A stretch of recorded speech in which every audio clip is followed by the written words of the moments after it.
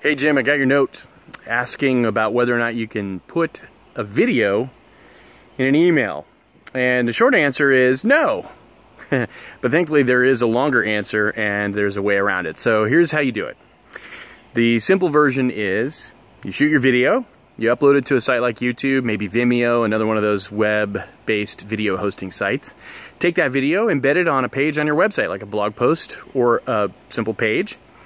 And then you take a screenshot of that video, and if you can get away with it, embed a little play button, overlay that over top of the image. That's always nice. But even without the play button, take that image of the video and put that in your email. And that way, let people know, hey, click here to watch the video, that sort of thing.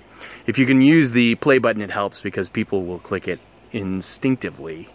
And they'll think, hey, look, I can go watch this video. And of course, what that will do is link out to the page where you have the video hosted on your website, and you've effectively put a video in an email without putting a video in an email.